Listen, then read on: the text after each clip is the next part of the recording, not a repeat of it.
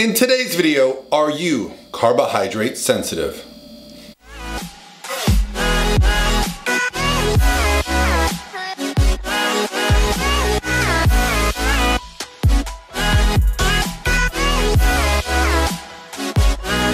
By myself.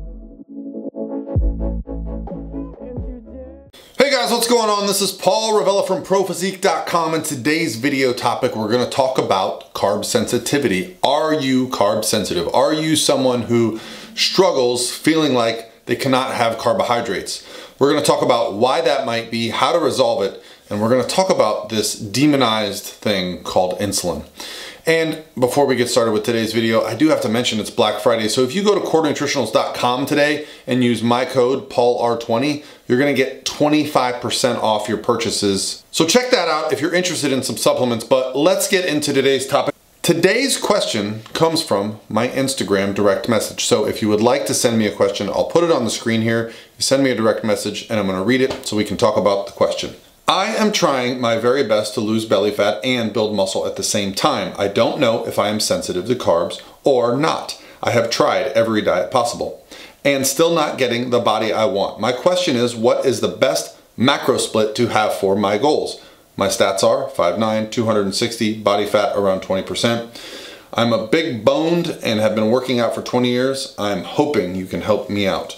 Well, thank you, Jason, for the great question. And what we're going to talk about today is the specifics of, are you carb sensitive? What are some of the things that we can look for? And should we be making some changes to our lifestyle in accordance with that? And one of the big things that we hear all the time is insulin. We should avoid foods that cause an insulin to be spiked because that is going to be bad. And I'm going to explain why that's not necessarily a bad thing. And before we get started, let's talk about what carb sensitivity means. I hear people complain sometimes that when they increase their carbohydrates, they get tired, they'll maybe post-meal they get a little bit sleepy, and that's certainly something that you should pay attention to. Also, you might notice either some bloating or kind of quick fat gain when you do up your carbohydrates. And while there are some mechanisms going on there, let's talk about a few things and why that might be. For those that are aware of what insulin is, let's talk about insulin's role in our bodies. Insulin promotes protein synthesis. It moves glucose into muscle and fat cells. It regulates cellular energy. Insulin resistance manifests itself at the cellular level. So when we're looking at insulin resistance, this is where cells do not absorb as much glucose, and this leads to higher blood sugar, which could explain lower energy, the higher storage of body fat. So what can we do to improve insulin sensitivity? Well, I have found through my clients that insulin sensitivity tends to get worse when a restriction of calories has been taking place for a long amount of time. But there are some other factors. You see, insulin's not bad. Insulin is actually something that promotes muscle protein synthesis. So we don't need to avoid insulin. We need to avoid insulin sensitivity. And there are a few things that research has shown, and as a coach, I have found that really benefit us when it comes to insulin sensitivity and allowing us to eat carbohydrates, especially for those of us who want to resistance train and put on some muscle. You said you want to lose fat and build muscle at the same time. Well, my friend, I have some things I want to share with you. So let's talk a little bit about what we can do. There are 3 things that I found, both as myself, my clients, and in the research, that are really going to benefit us when it comes to insulin sensitivity. The first thing is sleep. That's right. Now, a lot can be made about sleep and stress and all these things, but there's an actual study that's out there. Now, one of the things that I will say to my clients that are typically, struggling with weight loss or struggling with weight gain is I'll try to get into their lives and see what's going on. And sleep for most people gets shorter and shorter as stress gets higher. So one thing that we can do is look at this study that showed that by simply adding 1 hour a day to our sleep, insulin sensitivity improved. So that's one trick we could focus on. Now, that might be easier said than done for those of us that have hectic lifestyles, but if you really want to make yourself a priority, sometimes you need to make your sleep a priority. Getting to bed earlier, maybe getting up a little bit later, whatever it needs to be, getting that extra hour of sleep has shown to improve insulin sensitivity. Below, I'm going to link a study from 2018 that showed that insulin sensitivity might be impaired by low carbohydrate diets, which a lot of proponents of insulin issues are talking about taking carbs very, very low, but that might not be the best thing to do. A balanced approach to carbohydrates, a balanced approach to macronutrients, in my experience and what I've seen, has a much bigger impact than just completely removing carbohydrates, especially for those of us that are in physique sports, that are trying to exercise, that are doing stuff that requires the energy of our muscles.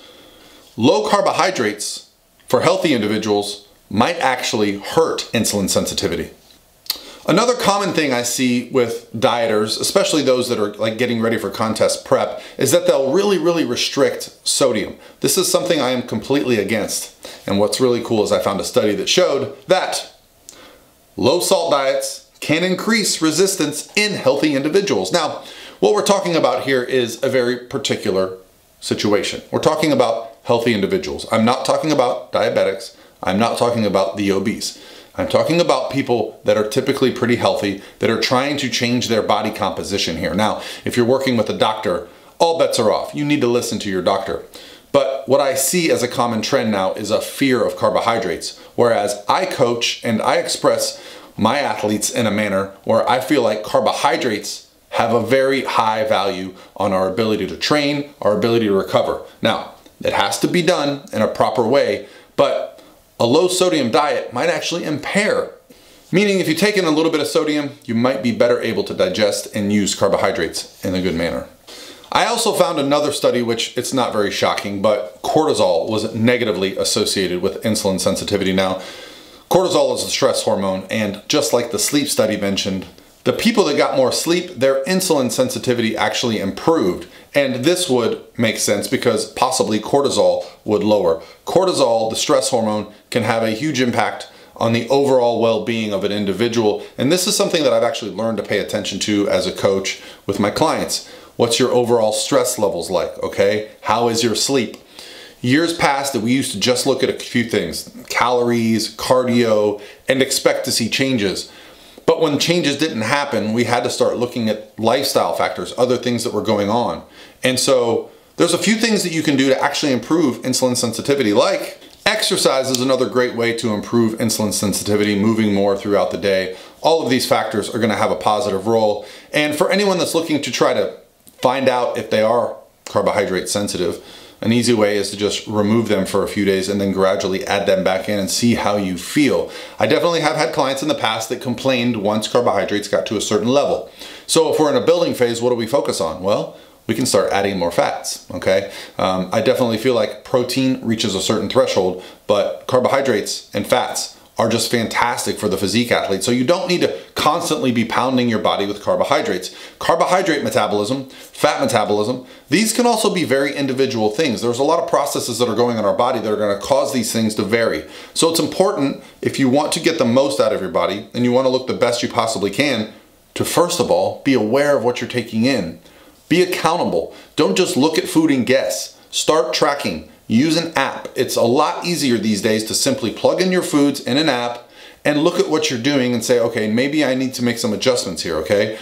A proper macronutrient profile is gonna go a long way in setting you up for success. Feeling like you're carb sensitive when that might not be the issue, it might be resolved just because your ratios are out of place. And if you're looking for a free guide on flexible dieting, well, I have one on my site, prophysique.com/programs. I'll put a link below to that too, absolutely free. And I also have a calorie calculator on prophysique.com for free as well. So just trying to give you guys some good resources out there. And hopefully this video helped you guys. Are you carb sensitive? Do you fear carbs? I would encourage you not to, because I find them to be very beneficial. All right, guys, have a great day, and I'll talk to you soon.